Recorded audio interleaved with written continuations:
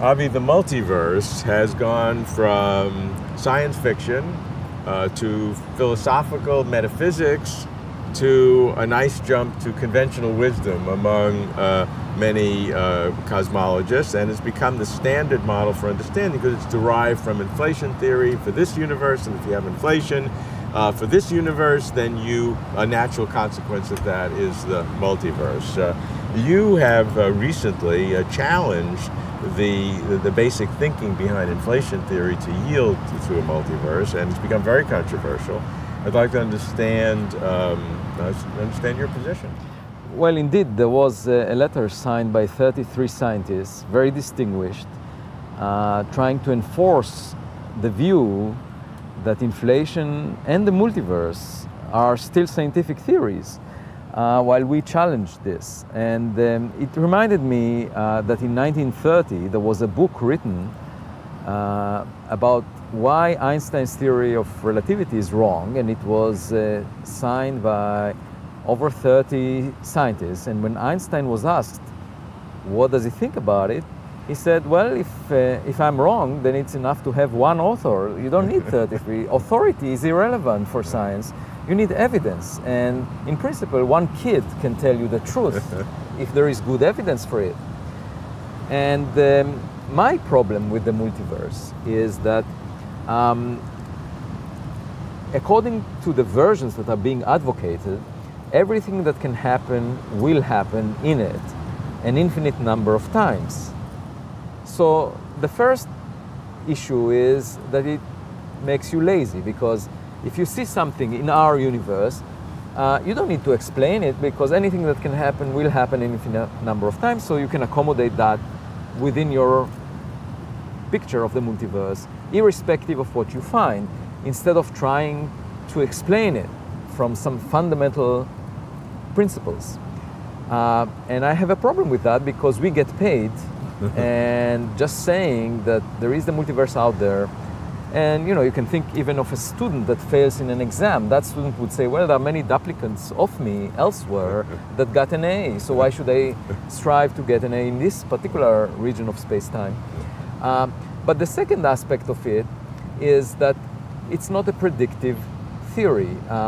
First, we don't know the measure of how to assign probabilities to different outcomes, since we don't have the full understanding of the landscape of the multiverse. And as a result, the theory cannot predict the probabilities of different outcomes and compare them against data. So one way to falsify a theory is if it excludes some possibilities and favors others, because then you do the experiment and you check whether it agrees with the predictions. But if your theory does not exclude anything, it allows everything with unassigned probabilities, then there is no way to falsify it. Now, of course, it's very comfortable for some physicists to argue that, because they can never be ruled out. But I view science as a learning experience by which we make mistakes. We are sort of like kids that try to learn about everything around them. They they pose questions and they bring up explanations, and they are often wrong, but sometimes right, and it's a learning experience. And having this innocence of allowing yourself to fail by seeing something different from what you expected, I think is crucial for scientific discovery. And when someone comes with a theory that would explain anything that the experimentalists would find, I have a problem with that. All right, so the way I see the explanatory sequence starts with the need for inflation in this universe to explain a series of problems that we're familiar with, the so-called horizon problem, flatness, various specific technical things that inflation seems to solve because it expands so very rapidly.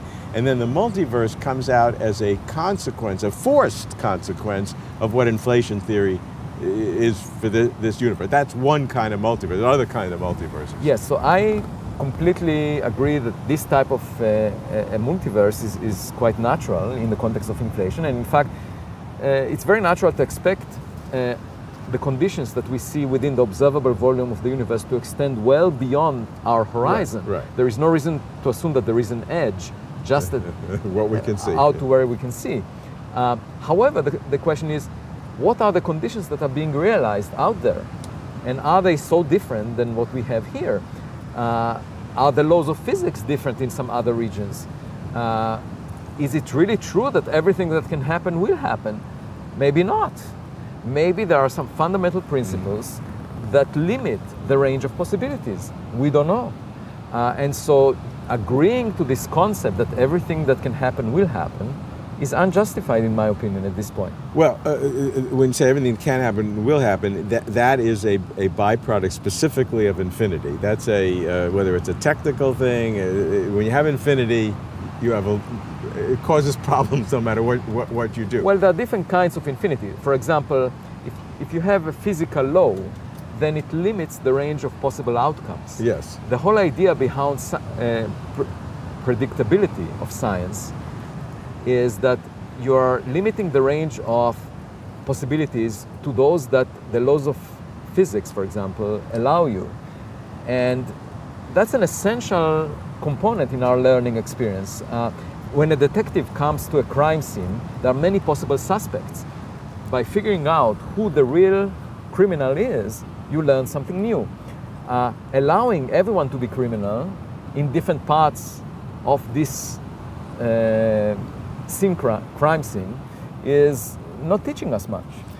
Do you have an alternative? Do you need an alternative to inflation theory in order to maintain this challenge? My view is that we haven't yet found the correct theory that unifies quantum mechanics and gravity. Once we have that theory, we will be able to extrapolate back in time to the time of inflation and beyond, even to the Big Bang, and figure out the answers to these questions. So I think what we're lacking right now is a theory that is believable, that is testable, and that is unique in unifying quantum mechanics and gravity. This theory will help us go back to the Big Bang, figure out what was there at the beginning, and also figure out what black hole singularities are all about. These are two places where Einstein's theory of gravity breaks down. And we would like to figure out what happens under these pathological circumstances. And could inflation theory under those conditions still be maintained, do you believe? So I believe that we have a toy model right now that we call inflation that is very sketchy, but would be modified significantly, qualitatively, once we have this unified theory of quantum mechanics and gravity. And I think all the problems that we face in the context of the multiverse, in the context of the Big Bang singularity, what was there before, in the context of black hole singularities, the information paradox of black holes, all of these issues come about because we don't have a good understanding of how to unify quantum mechanics and gravity. And some people want to have a shortcut. Without having that theory, they want to come up to a global understanding of the universe, and I think that's premature.